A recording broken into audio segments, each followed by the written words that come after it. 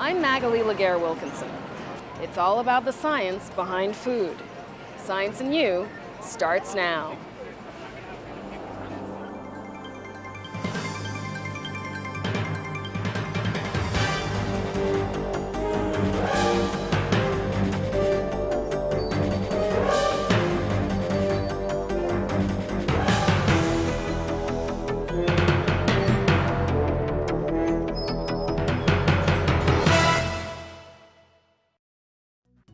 I'm Andrew Falzon. This room may look like a science lab, but it's actually a prep room in one of New York City's finest culinary schools. Today we'll be transforming cooking from an art into a science. That story's ahead on Science and You.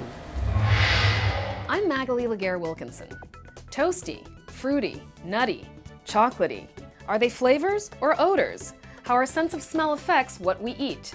The connection coming up on Science and You. I'm Donna Hanover. The ocean and its seaweed is fascinating to scientists and now an artist and author. We'll tell you why coming up on Science and You. I'm Anne Riddell, the science of mixology. Come join us for a cocktail ahead on Science and You. I'm Beth Kovetz, beer, ahead on Science and You.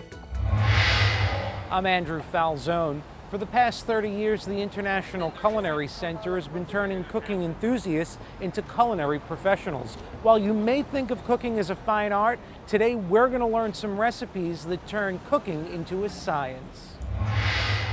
Creating a plate that looks like a masterpiece can take quite a bit of culinary experience, and Chef Hervé Malevert has just that. Chef Hervé has been in the food business since the age of 12, helping his father deliver cheese to restaurants in his homeland of France. Today he's the Director of Culinary Technology at the International Culinary Center in Soho, where his primary goal is to make great-tasting food with all-natural ingredients. Our first recipe infused some science into a classic appetizer. Chef Hervé guided us through the preparation of his beet and goat cheese salad. He did this by using a group of powdered ingredients called hydrocolloids, which can have a profound effect on the texture of liquids when used correctly. They are gels, they are gum, they used to do a thickener to get something a little thicker for a sauce. You can do an emulsion. Okay. You can do, that's what we're going to do, some emulsion today. Okay. And like this, you can replace some different ingredients you don't want to use. Chef Hervé started out with fresh beet juice and 2 hydrocolloids, methylcellulose and xanthan gum. All 3 were mixed together on a very slow speed in a professional blender. So here, then when I'm going to use the blender, I'll be able to trap the air inside. You see already the color changing slightly. Sure, some of the air, some of the air is going to be trapped. Our thickened beet juice was then whisked in a stand mixer and turned into a beet foam. It was spooned into a pastry bag and piped onto a tray. 3 hours in a dehydrator removed the moisture from the foam, leaving us with perfectly formed beet puffs. Agar-agar and locust bean gum are hydrocolloids. Chef Hervé whisked them into some boiling beet juice. Using a food-grade syringe, he drew the liquid out of the pan and cooled it in ice water, forming a beet gel that was shaped like spaghetti. But now, if you didn't see it, and I will bring you this, you'll be like, oh, how did he do that? Exactly. It's like a magic trick. You know? And with surgical precision, Chef Hervé wrapped the beet gel around a roasted beet spear. It was added to a plate with some goat cheese wedges and shavings, pickled golden beets, and microgreens to create a masterpiece of an appetizer. The next course was an entree that wasn't quite as technical as the appetizer, but required some more complicated tools. We're going to do a pastrami. Okay. Very simple pastrami. The only difference, I didn't use brisket. I use short ribs. I use a boneless short ribs. Reason is my personal preference is just more meaty, less fatty. Sure. It took Chef Hervé 10 days to prepare the pastrami short rib using a cooking technique known as sous vide. This technique slow cooks food at low temperature after it's been sealed in a vacuum bag. This digital device makes sous vide possible. It's called an immersion circulator and keeps the water flowing evenly in the large plastic tub while controlling temperature to 1/10 of a degree. What it does by doing this sous vide, it keeps something, again, all the flavor, but your meat will never overcooked. It will be nice, tender, etc., etc. This large vacuum chamber is the size of a small kitchen table. While both size and cost would prevent the home cook from keeping this on their countertop, it didn't keep Chef Hervé from using it to instantly pickle these delicate mushroom florets. Pickling can normally take weeks, but in the vacuum chamber, it's almost instantaneous. Machine is on, just close the lid. So what's happening here? I'm going to remove all the air, all the oxygen from inside the chamber. And the mushroom is going to be infused. When the air is coming back, the pressure is coming back on top, it's going to infuse the mushroom. To complete the dish, Chef Hervé prepared a smoked celery root puree. In order to smoke the celery root, we used a tool called a smoking gun. Using the wood of your choice, it infuses the smoke flavor into your food. In this case, Chef Hervé used a custom-cut blender top to infuse the smoke while pureeing the celery root, which had already been cooked sous vide, along with cream, butter, and cayenne pepper. The resulting two dishes would be the envy of any dinner party or any science lab. So the next time you prepare a meal, maybe you can work some science into the menu. I'm Andrew Falzon for Science and You. I'm Magalie Laguerre-Wilkinson. What would food taste like if we couldn't smell it? The correlation between taste and smell and maintaining a healthy diet. The correlation between taste and smell is something we take for granted every single day. It's hard to separate the two. Our perception of odors around us, things like flowers, stop and smell the roses. What do? You smell, and it's a very special sense. Dr. Anil Lalwani is an otolaryngologist. That's an ear, nose, and throat specialist to us. He heads up the department at Columbia Doctors, the Midtown facility of Columbia University Medical Center. How are tastes and odors linked? Our smell gives us the flavor of something that we would taste. So our taste buds are on our tongue. We taste something, but the flavor that we get from it, beyond the sweet and the salty and the bitter and the sour, really is complemented by our sense of smell and whether we find it flavorful or not flavorful. So without smell, we don't really taste completely. How does the sense of smell affect how we eat? Basically, from walking into that bakery and smelling those cookies and being tempted, or smelling those French fries from a particular fast food place that we all know.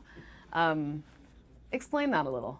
You walk into a bakery and you smell that wonderfully, freshly baked bread, you're more likely to want to buy that bread. So sense of smell doesn't occur in isolation. It occurs in the setting of your entire brain. Exactly. So our sense of taste and smell are not just relegated to here and here. I mean, it's also up here, right? Absolutely. And ultimately, how we perceive the taste is affected by our mood as well.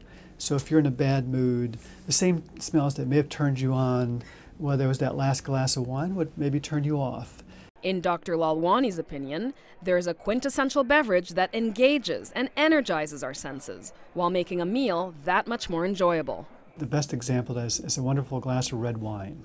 Before you even taste the wine, you smell the wine. Right. And the bouquet of the wine. And there's so many different words to describe what that smell is all about. And so you have some perception about the wine before you've even put it on your taste buds. Speaking of taste buds, serious foodies will tell you that of all the flavorful condiments, ketchup touches on everything and zaps those taste buds like nothing else. It really does. And actually many condiments really do. Like whether it's mustard, whether it's ketchup, because it appeals to many of the salt, the sour, the bitter, and the sweet. They often have combination of those tastes, and they're very strong, very flavorful. But when I'm eating French fries with ketchup, I think I end up eating more ketchup than I do the French fries. So whether you pick up that glass of wine or smother those French fries in ketchup, remember, your senses will be grateful. I'm Magalie Laguerre-Wilkinson for Science and You.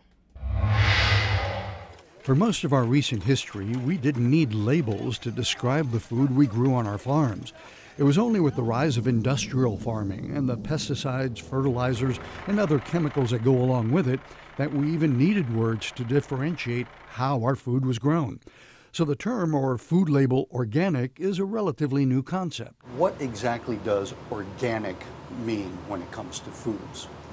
Organic is a labeling term, and what it indicates is that the farmers and manufacturers of these foods are following USDA's regulations. The organic farmers have to use special methods, and they cannot use irradiation, sewage sludge, they cannot use anything GMO, genetically modified organisms, and they cannot use synthetic fertilizers and herbicides. So the organic chickens and beef have to be free of antibiotics and hormones. Now, is organic the same or similar to natural? We see that on some food labels as well. Organic and natural are different. You know, when a product is organic, you would see the seal from the USDA that tells you it's organic. Natural pertains to regulations when you are having foods prepared with beef, chicken, or eggs. And these have to be minimally processed and not use any artificial ingredients. And that's why they can be called natural. But not organic. But they are not organic. So if organic foods are supposed to be grown a certain way, who enforces those standards to ensure those labels really are true? The National Organic Program has been set up by the USDA, and they have very good regulations. And if the product is labeled organic, you actually have to put the name of the certifying agent on the label. So it's very strict rules, and there's continuous monitoring. You can actually trust the seal if it's there. Okay, so there are strict standards for how organic foods are grown, raised, and processed. But does that mean they're more nutritious superfoods? I think people assume that organic is more nutritious, but is that really the case? There's a lot of research being done because there's a lot of interest in that. And so far they've found that conventional foods and organic foods nutritionally are compatible. They're about the same. They are about the same. They're about the same. So if conventionally raised foods and organic foods are roughly equivalent nutritionally, why pay that premium for organics? It's partly what they don't have. In organic foods, there's an added dimension. They are free of synthetic herbicides, pesticides, insecticides. Healthier food raised sustainably and supporting our local economy. Sounds like a better way to eat all around. For CUNY TV, I'm Dr. Max Gomez. I'm Anne Riddell. When you're out for a drink with friends, an icy cocktail can feel like a work of art. But you might not realize there's a lot of science in the glass as well. The ethanol vapor is traveling up this distillation column and passing into this water jacket as a vapor. Meet Anthony Caparelli, part master bartender, part wonky scientist, a mixologist who is passionate about what's in your cocktail and how it got there. I started out as an engineer and then I became a bartender. So what I try and do is take a lot of the myths and common practices and actually test them in a laboratory setting and see what actually results in either a better drink, faster service, a better experience for the guests, more money for the bartender, whatever it is. Anthony gave us a private mixology lesson at the Gilroy, a bar on Manhattan's Upper East Side.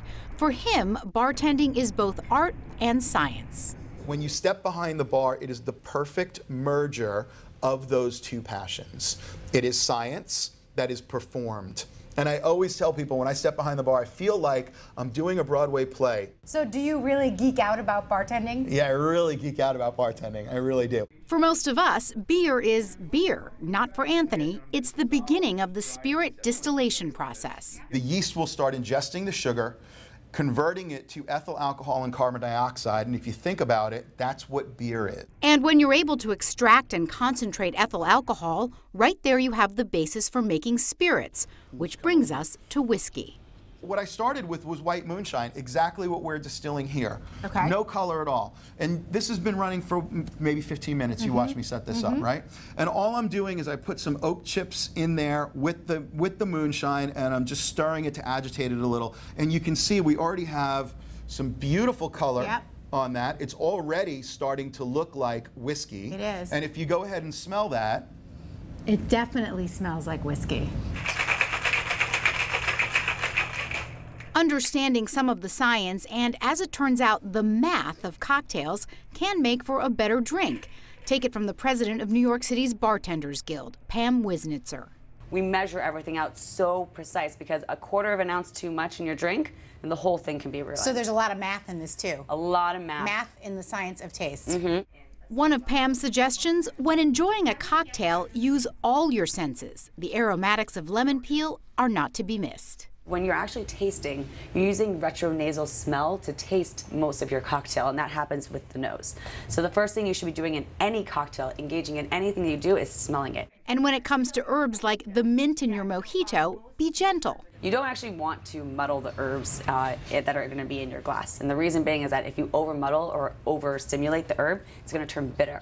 I like to wake it up with just like a little slap, or I lightly smack it here, and then if you can already smell it. Pam explains much of what makes a cocktail taste good is understanding how flavors work together. I just built a cocktail recently where I used rose liqueur, apple, and strawberry because they all come from the same genus. They all come from the same family, so they're all intrinsically connected. How'd it turn out? I mean, it was great. I won a competition with it. Awesome! The final exam in Mixology 101, the taste test. I tried what's called the sidecar, and it passed with flying colors. Wow. Yeah. That is delicious. Yeah. Science and art all in one frosty, delicious cocktail. I'm Anne Riddell for Science and You. Cheers. I'm Beth Kovetz. Beer is an ancient beverage. It's been around since the Egyptians. Beer and wine have contributed significantly to science, and in return, science has made brewing beer fun and easy. Brooklyn's own John LaPola of Bitter and Esters shows us how it's done. Today we're making a rye IPA called Into the Cosmos because it uses galaxy hops.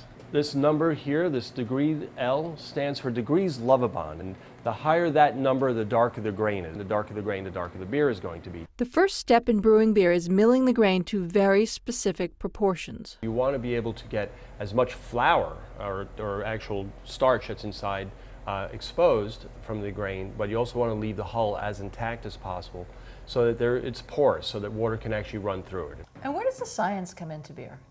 Mainly with enzymatic conversion of the starches to sugar. Enzymes are a type of protein that actually acts as a catalyst for any sort of chemical reaction, depending on the temperature of the mash.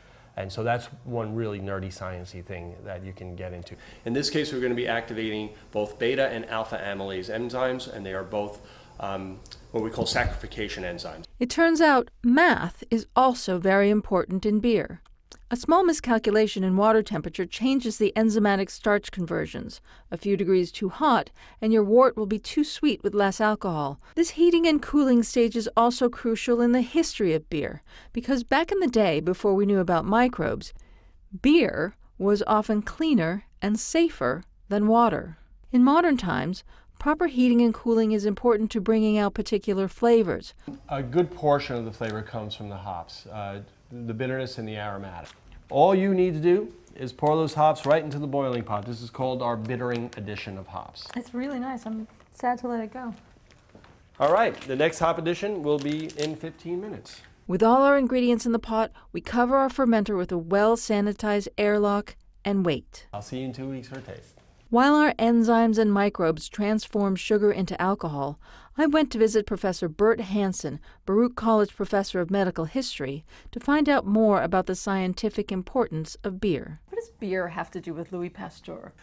Pasteur's great achievement in fermentation, beer making, wine making, was saying that microbes are necessary to making the transformation, and the wrong kind of microbes will ruin it.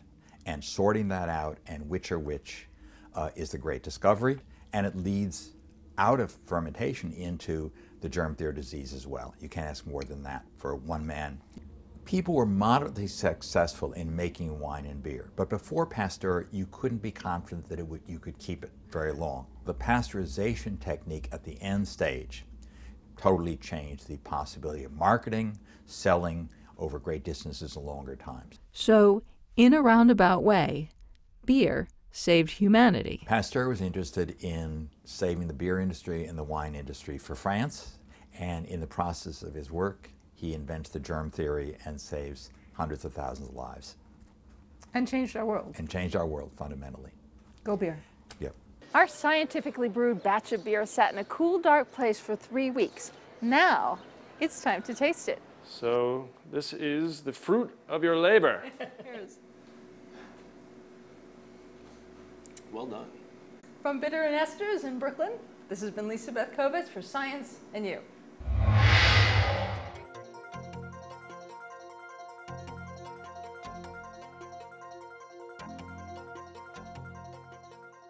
I'm Donna Hanover. We think of plants and trees as providing lots of the oxygen on our planet, but actually seaweed generates about 20% of the oxygen we need. That's just one of its beauties, according to artist Josie Iselin, the author of An Ocean Garden. I happened to take a scrap of seaweed and hold it up to the sky, and that was really this aha moment for me, because I was struck with this magnificence of form and this intense magenta color. As a visual artist and a designer, I really want to use this kind of wow factor of how fantastically beautiful seaweed is to bring people into the science of seaweed. Most people don't think of seaweed as being beautiful. They think of it as getting tangled in their feet and being kind of brown and yucky. Well, one of the things about seaweed is we don't see it in its most natural state. We see it at low tide, when it's hanging very unceremoniously over the rocks. It kind of drapes there. It's goopy. But when the tide comes in, it uses the buoyancy of the ocean water. Seaweeds are magnificent photosynthesizers. They use a range of pigments to gather sunlight, splitting water molecules and combining it with carbon dioxide and coming up with organic growth and oxygen. And oxygen is what makes our planet go. Josie uses a scanner rather than a camera to record images of seaweed.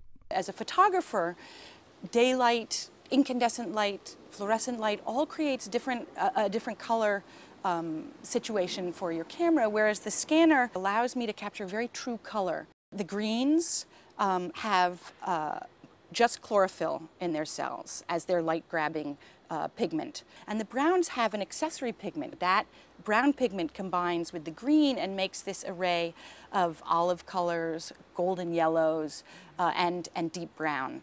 And then there's the reds that have just one chlorophyll A, but they also have a blue and a red accessory pigment. Josie grew up on the coast of Maine, lives now on the coast of Northern California, and has authored several books about ocean stones and nearshore life. For An Ocean Garden, she scanned some seaweed specimens that had been stored by scientists in herbariums. She dried some of her own, and then there were the wet ones.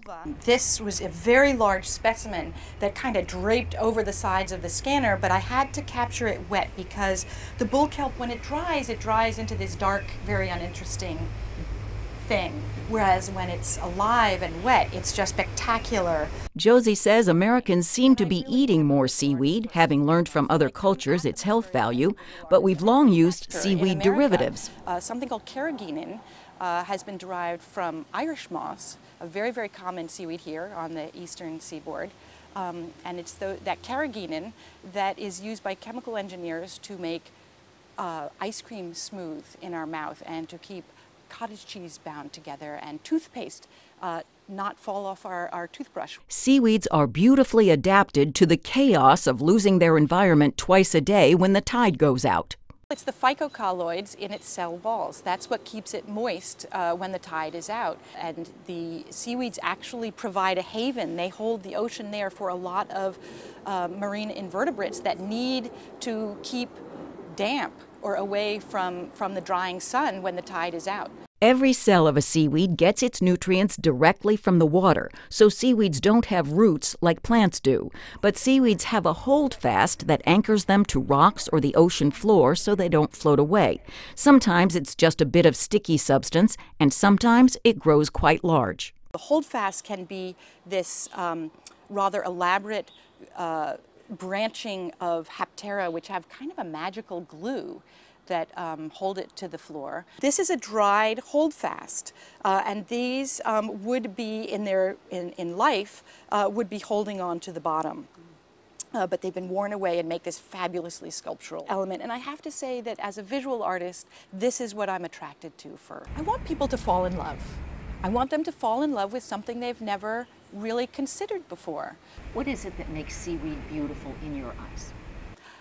The variety of form, the strength of form, and the color. It's stupendous. How can you beat it? Seaweed is a great subject for both science and art. I'm Donna Hanover for Science and You. That's our show for today. I'm Magalie Laguerre-Wilkinson. See you next time on Science and You.